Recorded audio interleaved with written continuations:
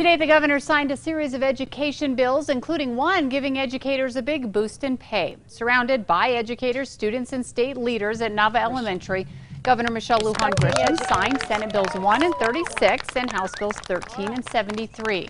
The legislation includes increasing the base salary for educators by 20% on average, improving the teacher retirement fund, creating a teacher residency program, and giving retired teachers the chance to get back in the classroom while still receiving their pension.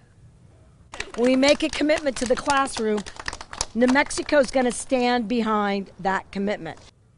The governor says she wants to further help teachers by reducing the administrative work that they do in the classroom by 25%. She says that will come through an executive order. We'll get more details when that happens.